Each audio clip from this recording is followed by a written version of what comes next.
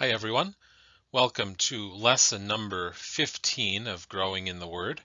Today we're going to be talking about the Ten Commandments and the Golden Calf. Let's begin with the introduction at the top of page 54 in your workbook. After God released his people from their slavery in Egypt and rescued them from Pharaoh's army, he prepared his people to live in the land he promised them by providing for their physical needs for the journey and giving them his law to bring them protection and order. So looking at the timeline very briefly, we are still right around the year 1446 BC. And then going to the first of our Bible readings for today, Exodus chapter 20, verses 1 through 20, where God gives his people the Ten Commandments. So when the people arrived at Mount Sinai, God met with Moses at the top of a mountain. God gave Moses many laws for the people, but the most concise summary of God's law is found in the Ten Commandments. And you'll notice here that the Ten Commandments as they're presented here are nearly identical to the Ten Commandments that we memorize from the Catechism. There are some differences, and we'll talk about those just a little bit, but this is the giving of the Ten Commandments basically as we still memorize them today. So let's pause the video then and read Exodus chapter 21 through 20.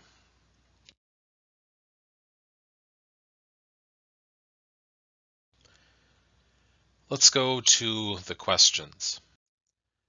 Question number 1. We often group the Ten Commandments into two groups. Sometimes those two groups are called the two tables of the law or the two tablets of the law because Moses carried two tablets or tables of stone up the mountain. And so this is one way of kind of categorizing the commandments. It doesn't literally mean that some commandments were written on this one tablet and then these other commandments were written on the other tablet just like this, but this is kind of an easy way kind of to remember what the commandments are about. So the first table consists of commandments 1 through 3. The second table consists of commandments 4 through 10. And again, that doesn't literally mean that commandments 1 through 3 were written on one tablet of stone and then 4 through 10 on the other. Maybe that's how it worked, but probably not. But there are two kind of distinct themes that we see in the commandments. So maybe take some time, look at commandments 1 through 3, think about those. Commandments 4 through 10, think about those. And maybe even before we do that, we should just say a little bit about the numbering of the commandments. Because you maybe have noticed and seen this out there, that different Christians, different denominations and churches sometimes use different numbering systems for the Ten Commandments. So you maybe have noticed somebody is talking about, say, the fifth commandment, and you say, wait a second, that's not what we have as the fifth commandment. And why is that? Well, to put it simply, it's because well, as you'll see, there aren't any numbers in the Ten Commandments as God gives them. There are the verse numbers, of course, but God doesn't say, and commandment number 1 is this, commandment number 2 is this. So we know there are 10, but we don't know exactly where to divide them up. And so different groups of Christians divide them up differently. And it's probably not worth it at this point to go through why there are those differences. But just be aware that sometimes people have different numbering, and that's not necessarily wrong. It's certainly not sinful. It's just a different way of dividing them up into 10 distinct commandments. So with that said, take a look, see if you can tell what the difference is between the first few commandments and then the last of the commandments in terms of what they are about, what they deal with.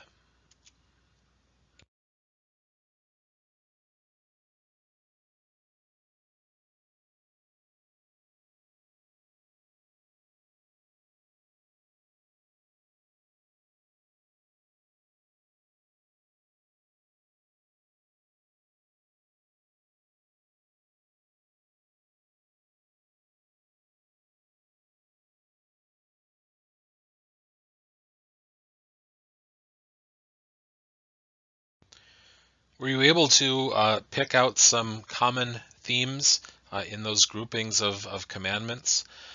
Maybe you noticed that the first table, the first three commandments really deal with our relationship with God. You shall have no other gods. You shall not misuse the name of the Lord your God. Remember the Sabbath day by keeping it holy. That's about God's word. So we're talking about the fact that there's one true God, that we are to use his name properly, that we are to hear his word frequently. And so the first commandments deal with our relationship with God. And then the second table, that second group of commandments, really deals with our relationships with other people. Honor your father and mother, right?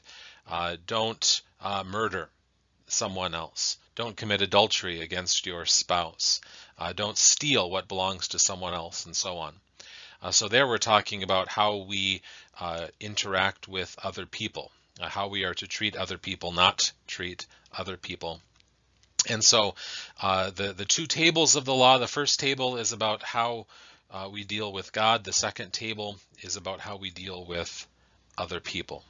And we're going to talk a lot more about this next year when we talk about the Ten Commandments. That's one of the major parts of the Catechism. And so when we dig into the Catechism itself, we'll talk a lot more about the commandments, how they're numbered, how they're divided up, what they're about, and so on.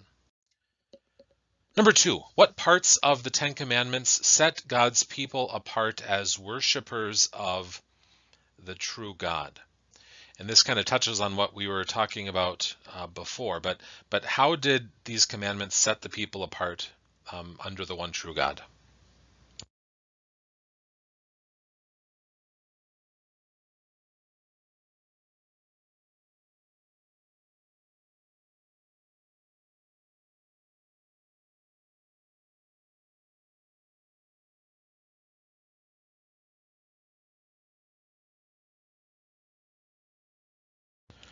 All right, so as we just talked about, the first table of the law, those first three commandments, they really deal with the one true God.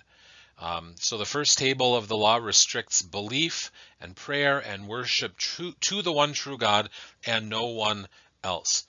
You are not to have any other gods. You are not to call upon the names of any other gods. You are not to worship any other gods, and so on.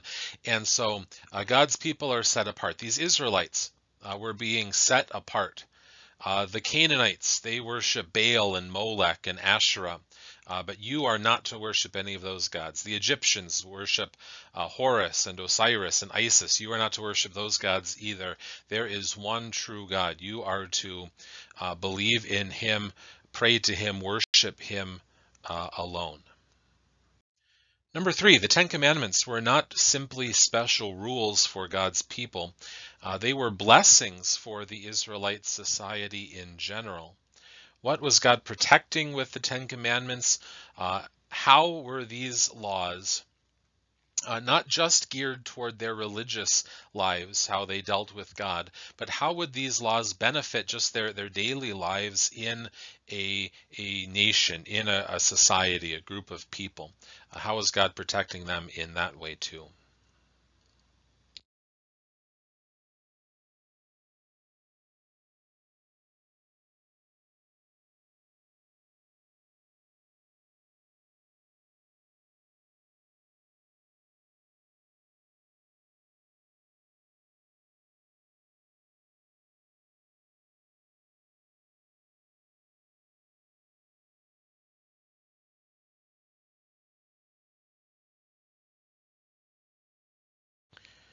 So here we're touching on that second table of the law, that second grouping of commandments, where God protects families, honor your father and mother, protects people's lives, telling them not to murder or hurt or harm each other, protecting marriages, protecting property in the second table of the law here. So this would have made their lives, just their daily lives as a group of people, much better, much more blessed if the families are strong, people's lives and marriages are protected, their property is secure, and so on.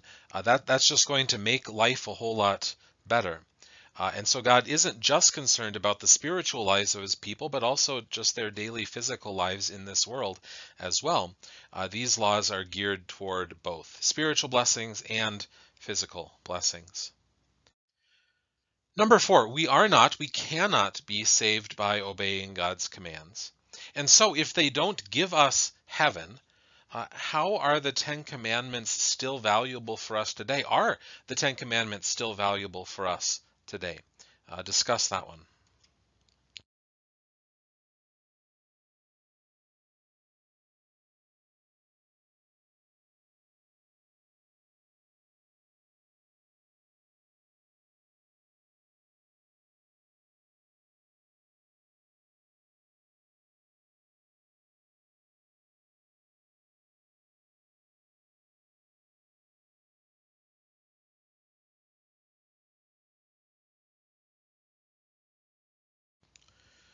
So if we can't be saved by obeying God's commandments, then why does God give us his commandments in the first place? Well, there are at least 3 reasons why. And these reasons, we're going to be talking a lot more about these too next year in the Catechism. But what are the purposes of God's law, God's commandments? Well, first of all, God gives his laws simply to keep our sinfulness under control. If you know that God is against something, if you know that God punishes those who do certain things, then at the very least you're probably not going to do those things quite as much, quite as often as you maybe would. And this is true for any sort of law. Think about just the laws that we have in our community or in our nation.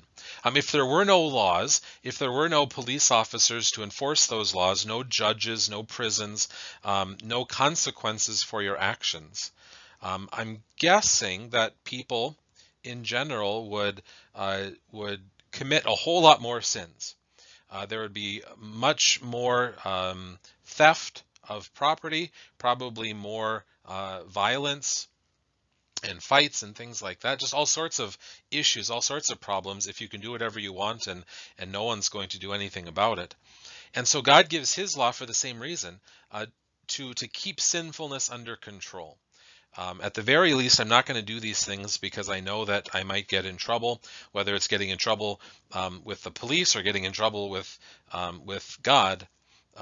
I'm going to try to keep myself under control. So that in and of itself is a good thing, that people are kept under control. Society has law and order. You don't have to worry about quite so much crime and so on and violence. Okay, so that's one good thing. But then also God's commandments are valuable to us and useful to us because God's law shows us our sin. We look at what God says. We compare that with our lives, with our hearts, and we realize that we haven't kept these commandments perfectly.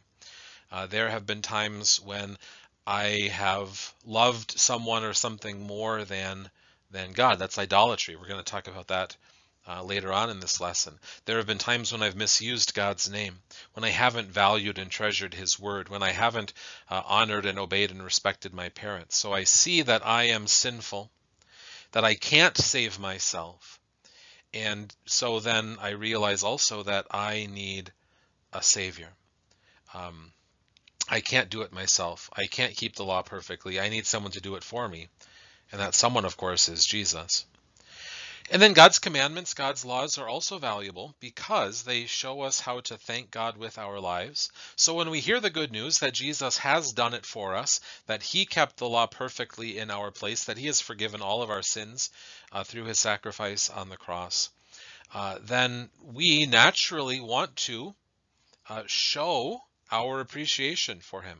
We want to thank God with what we think and say and do. And so now the Ten Commandments show us how we can do that. How can I show my love for God? I can do it by honoring him, hearing his word. I can show my love for God by obeying his representatives, my parents, and so on. So these are guides for us, showing us how God wants us to live our lives in thanks and praise. And like I said, we're going to get into this in more detail next year when we talk more about the Ten Commandments.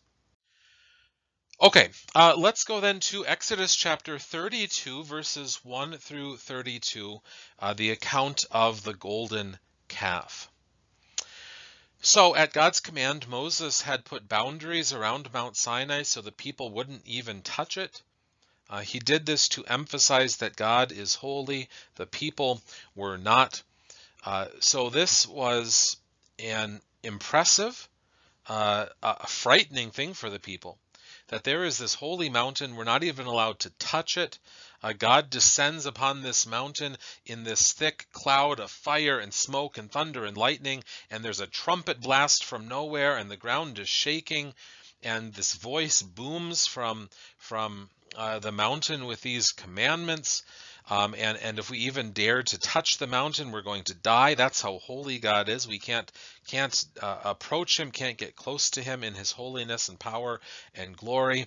And then Moses goes up the mountain to speak with God. And while Moses was speaking with God, the people got antsy. They convinced Aaron, Moses' brother, to make an idol to worship, and that's what we read about here. What the people are up to when Moses goes up Mount Sinai to talk with God. So let's pause the video and read Exodus chapter 32, verses 1 through 32.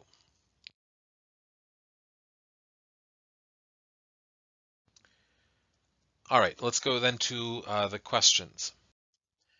Question 5 says, review Exodus 20, verses 18 and 19. Why were the people scared, according to those verses?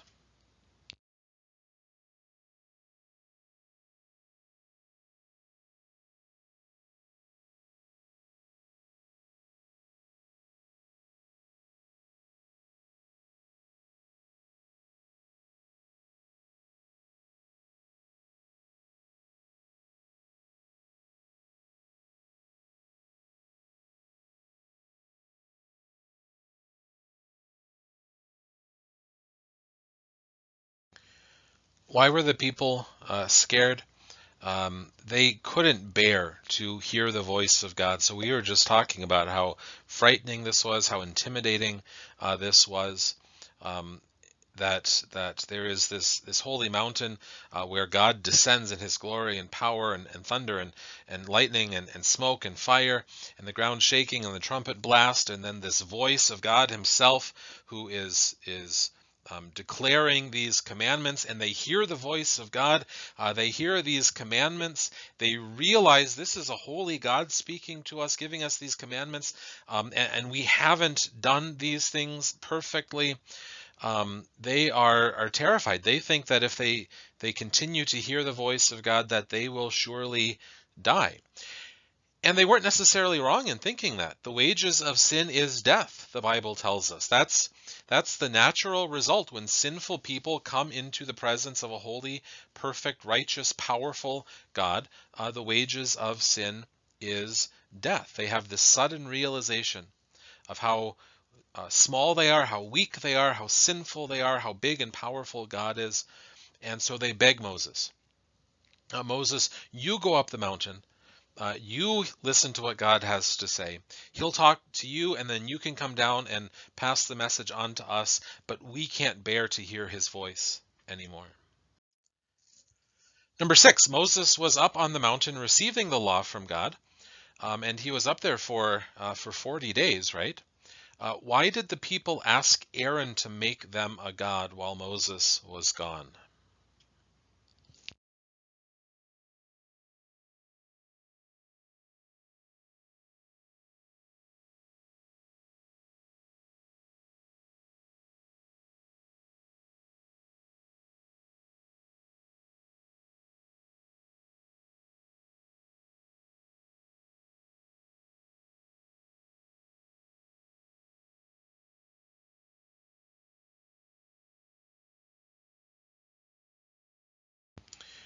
Why did the people ask Aaron to make them a god? Well, because Moses hadn't come back yet. He had been up on the mountain for a very long time, and they figured Moses probably is gone. And it makes sense why the people would think that, right?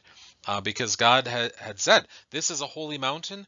You are not to touch the mountain or climb the mountain."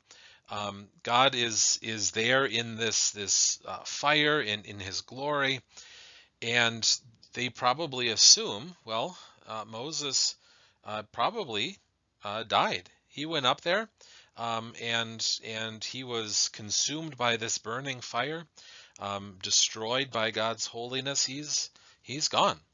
Um, he hasn't come down for days and days and days, for weeks and weeks, over a month. He's a goner, they thought. Number 7, why do you suppose that Aaron went along with their request? Why does Aaron do this thing that they are asking him to do?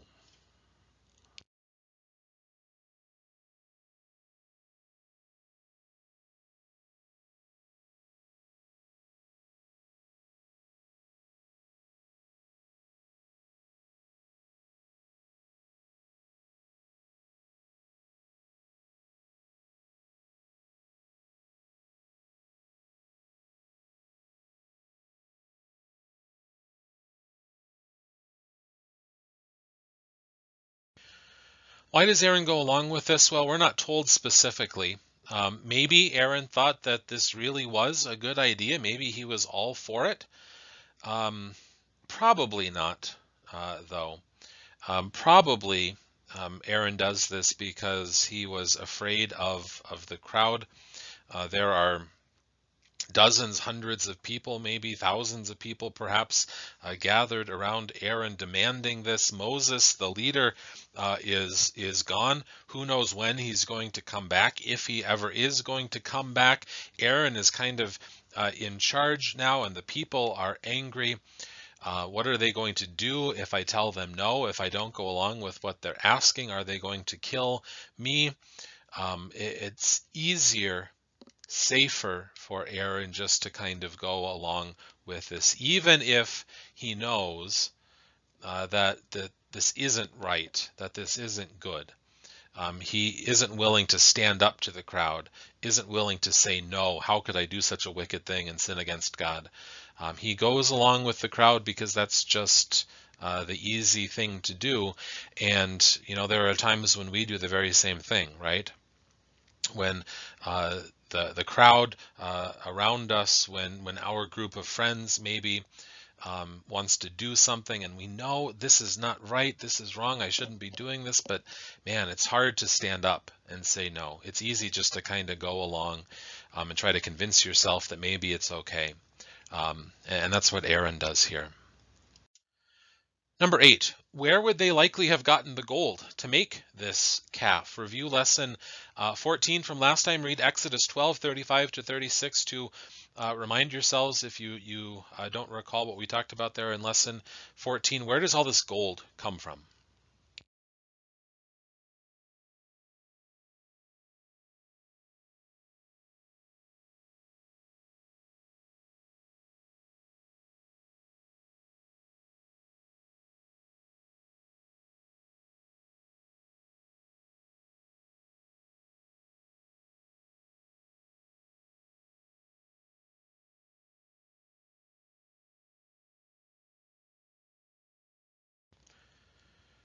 So we talked about last time how the Egyptians gave the Israelites their gold and silver and clothing and supplies and all of these things just to get them to go.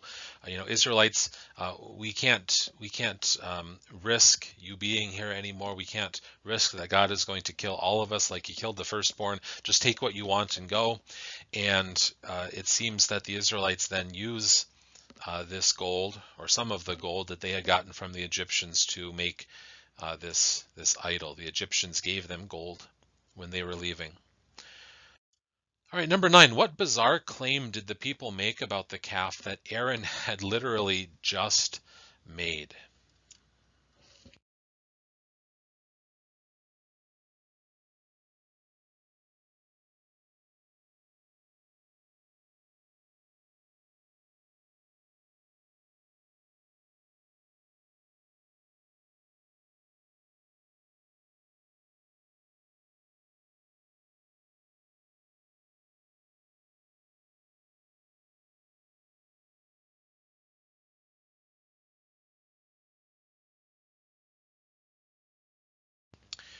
So what do the people say about this calf? They claim that this calf was a god who had brought them out of Egypt. Maybe Aaron thinks that this makes it okay. We're still worshiping the Lord. We're still worshiping that same God who saved us and brought us out of Egypt. We're just worshiping him in a different way, in a different form, as a calf and so on.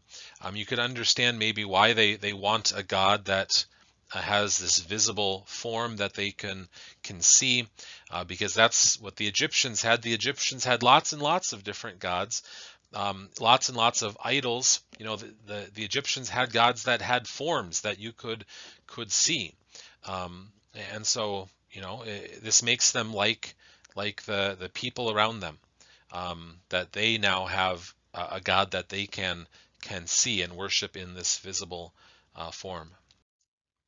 Number 10, what did God say that he would do to the people?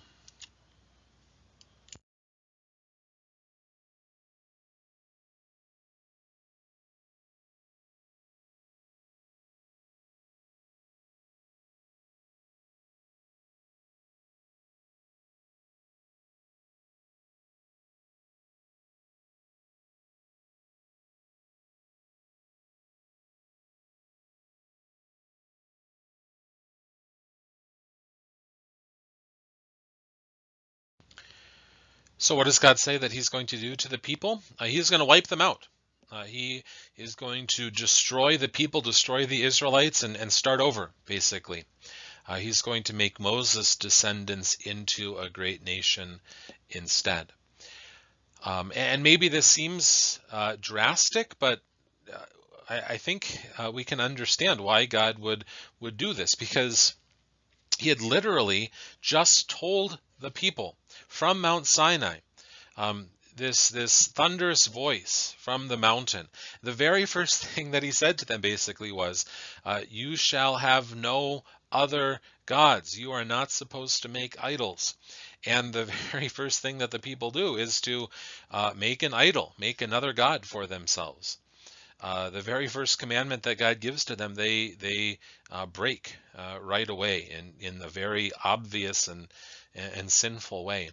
And so God has had it with them. He's going to destroy them, wipe them out, and make Moses' descendants into a nation instead.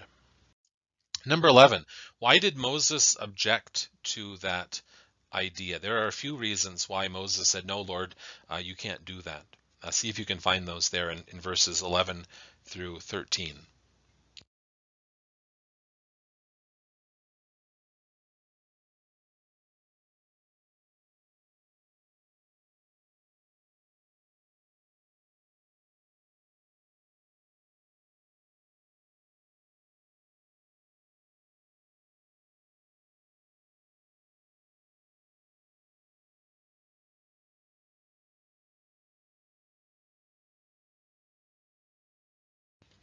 So Moses prays for the people. He intercedes for the people. And there are a couple of points that he makes to God. First of all, it would go against the promises that God had made to the people, the promises that God had been making all the way back to Abraham and Isaac and Jacob, to make their descendants into a great nation. God had promised the Israelites that he would protect them, preserve them, bring them safely to the promised land. And so God would really be breaking the promises that he had made. And then another point that Moses makes is that this would cause people to ridicule God. What a terrible God these Israelites have. Their God saved them from slavery, brought them safely through the Red Sea, and then he just killed them all in the desert. How foolish this God is.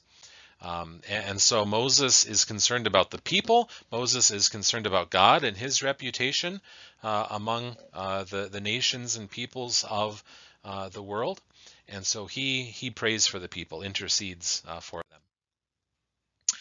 them. Number 12, what did Moses do in anger when he went down and saw the festival that the people were celebrating to this false god, this false Lord?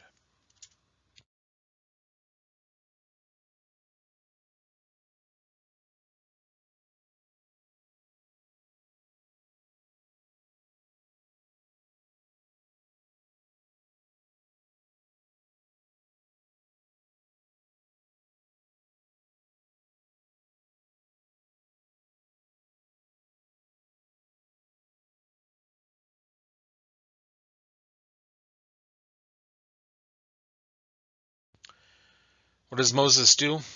He sees what the people are doing, sees it for himself with his own eyes, and he smashes these tablets of stone. He burns this idol that they had made. He puts the ashes into the water. He makes the people drink it. Moses is not happy at all. He has prayed for the people, asked God to forgive them, but there are still serious consequences for what the people have done. Number 13, evaluate Aaron's excuses. When Moses confronts his brother Aaron, how in the world could you let this happen? What does Aaron say? Do you think they're good excuses or maybe not so good?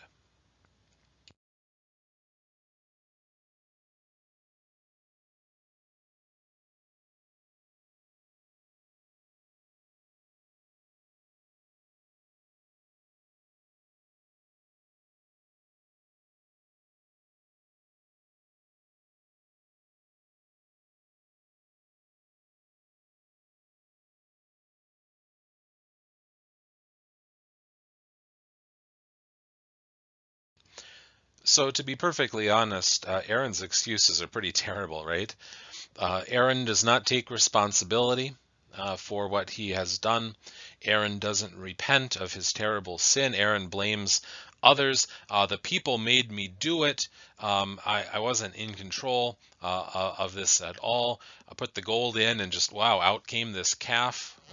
What a crazy coincidence. Pretty lame, pretty cowardly on Aaron's part. Number 14, what did Moses ask God to do in verse 32?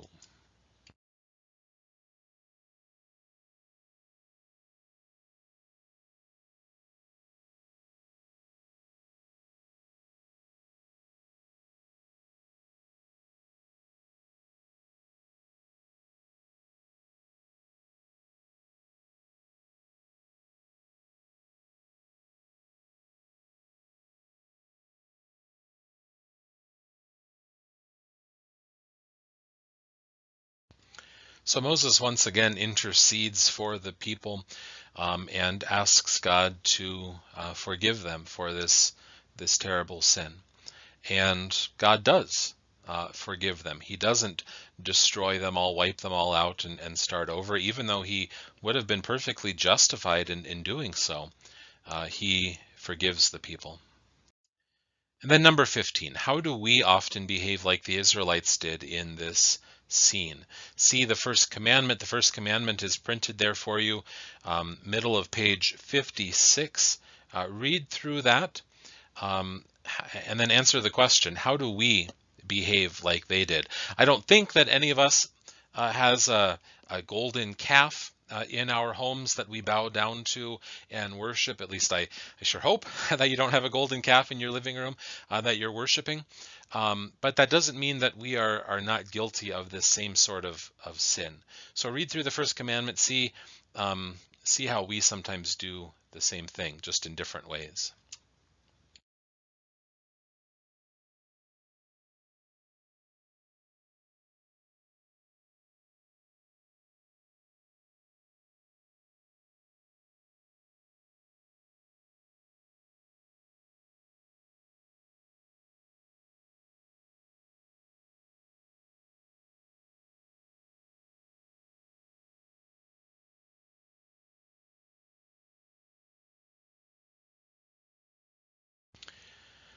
So what does the first commandment tell us? You shall have no other gods. What does that mean? Well, it means that we should fear, honor, respect, love, and trust in God above all things. And whenever we don't fear or love or trust God above everything else, we are committing idolatry. When we put other things or other people above God in our lives, we are committing idolatry, because whatever is first in your life, whatever is the number one most important thing in your life, that is your God. And so it's worth thinking about our lives, the way that we live our lives, the things that we do, the priorities that we have, to determine what is the most important thing in my life. What do I spend most of my time doing? What do I spend most of my time thinking about? What do I spend my money on? When there are two things on the calendar at the same time, which one do I choose over the other? And when we do that, I think we realize that we have lots of things that we put above God. People have lots of idols today. Even if they don't take the form of golden calves, people have lots of idols, lots of things that they put above God. Maybe it's family, or work, or school, or money, or possessions, vehicles, vacations, sports, activities, hobbies, whatever it might be. All of those things can be idols, just as serious, just as bad as the golden calf, when those things come before God and His Word. And so we talked before at the beginning of this lesson how God's law shows us our sin. Well, that's exactly what God's law is doing here. It shows us our sin so that we can repent of that sin. So for all of those times when we've put other things above God, when other things have been more important to us in life, we need to repent of those things and ask God for forgiveness, receive that forgiveness through word and sacrament, which we receive at church. Okay, let's look at the key questions then. A, what benefit did the Ten Commandments serve for God's people in the Old Testament? Well, through the Ten Commandments and the rest of the law that God gave to them, the people learned God's will for their lives, what He wanted them to do and not do. They learned that they were sinful, that they needed a Savior. They learned how they could thank God for saving them. God had saved them from slavery in Egypt, saved them from Pharaoh and his army in the Red Sea.